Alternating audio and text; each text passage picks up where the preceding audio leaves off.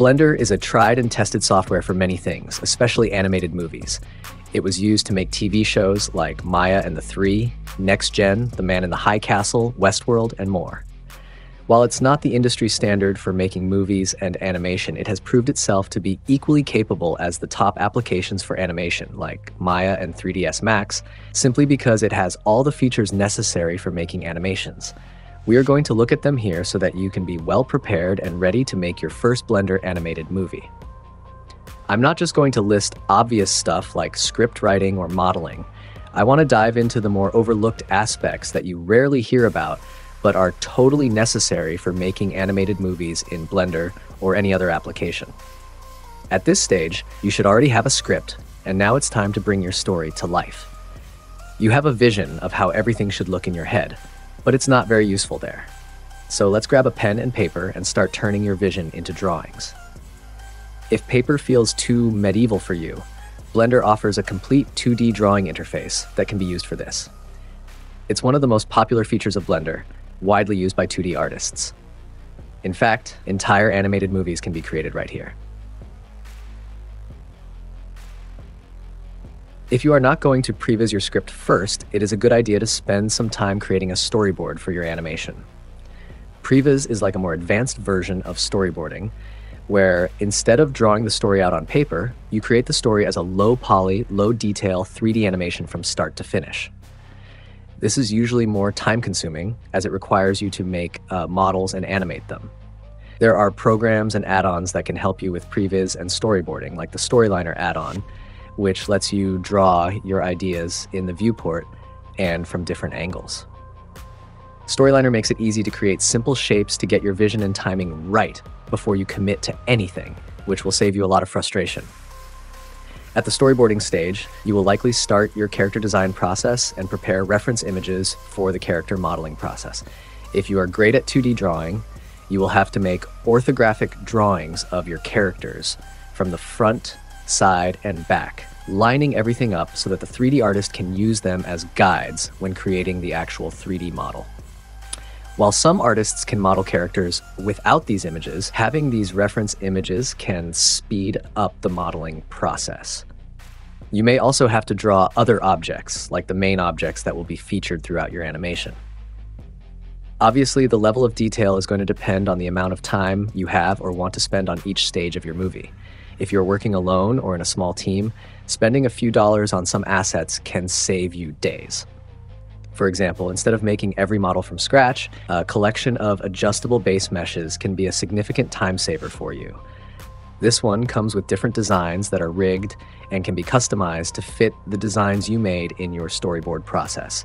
It's just $5 and it's going to save you hundreds of hours. When you have your base meshes, it's time to add detail to them. You can do that by modeling, but most artists prefer sculpting as it gives you more freedom to add detail, especially for creatures. At the beginning of the year, Blender added VDM brushes in sculpting, which let you use 3D brush strokes on your sculpts, and artists have gone wild with it. Instead of sculpting everything from scratch, you can now leverage what others have created to add detail to your sculpts. Before this feature, if you wanted to add details like scales or horns, you would have to sculpt them directly or use 2D brushes that only created flat bumps instead of extruded details. If you want to speed up sculpting, this collection by VK Game Dev has 600 brushes, including ornaments, horns, scales, skin detail, cloth detail, wood markings, and more. Unfortunately, most of the time when you sculpt models, you have to retopologize them as well. The reason for this is that sculpting requires you to subdivide your mesh, and the finer the detail you add through sculpting, the more subdivisions your mesh will need. However, this comes at a cost. Animating and working with highly subdivided meshes is taxing on any computer. It will also be difficult to UV unwrap, texture, and rig, and if you have more than one highly subdivided model, your report will likely become laggy. Retopology essentially involves creating a low-poly version of the model onto which the high-detail sculpt is transferred using a process called baking. Add-ons like RetopоFlow make creating these low-poly versions much easier.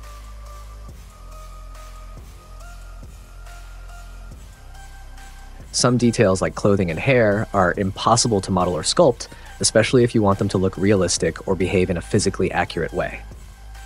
Stylized hair is the easiest to make. It renders faster, and for animation, you can rig it with an add-on like Swingy Bone Physics.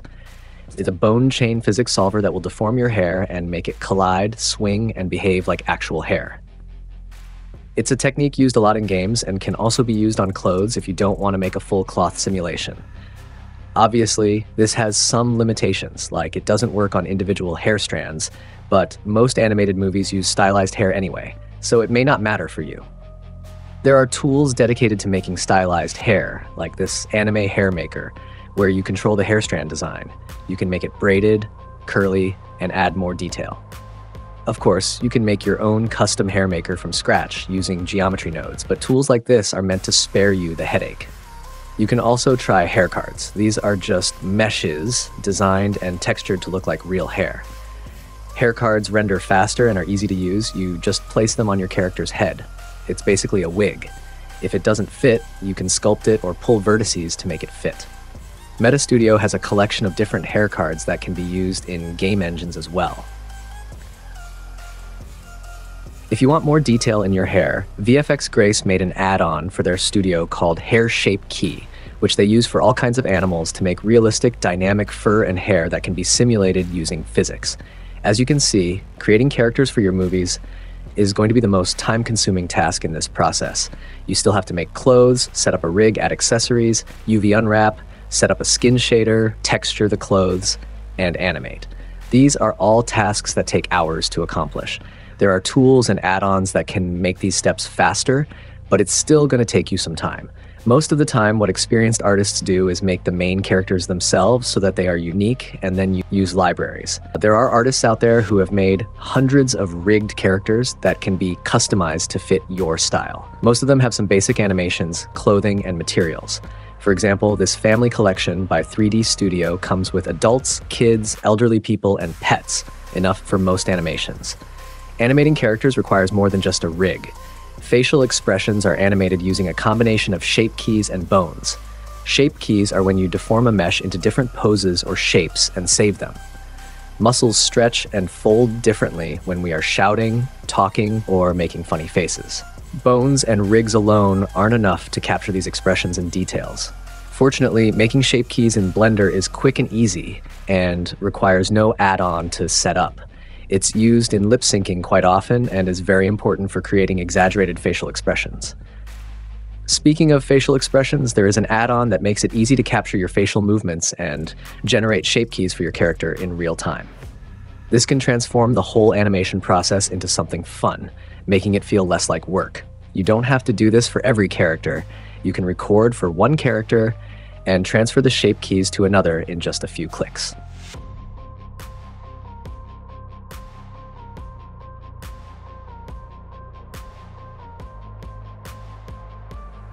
The next stage is setting up the environment. Most animated movies have both interior and exterior scenes. Interior scenes are simple to make and faster to render.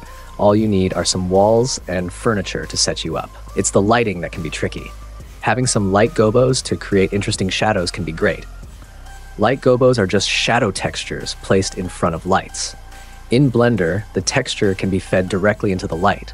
They make the scene look richer with more detail, depth, and contrast. If they are animated, they can make the scene look more alive and your world larger than what is visible on screen. The truth is, you likely have what it takes to make an animated movie. Where most artists fail is in judging the amount of effort it takes. They mostly underestimate the workload and choose less effective workflows. If you choose the right tools and collect a bunch of assets that you can even use on other projects, you will be one step ahead of most artists. Before you commit to making anything, first look for a procedural alternative to what you want. For example, this Geometry Nodes architectural pack can be a project saver for a lot of projects. It can make bridges, buildings, cities, castles, and more, things that you would likely need in an animated movie.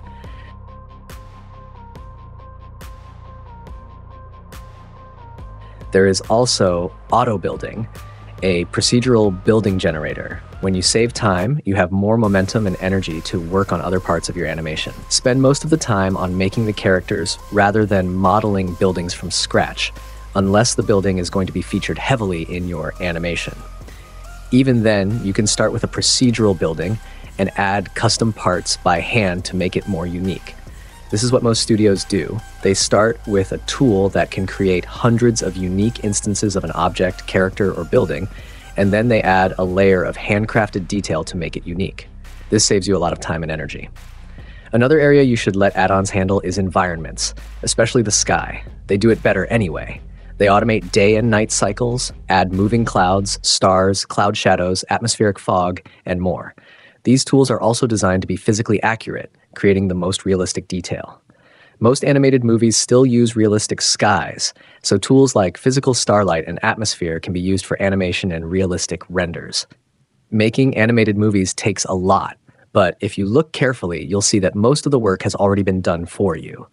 All you have to do is place the Lego bricks in the right spots, sprinkle in your own imagination and detail, and you will have an animated movie in no time.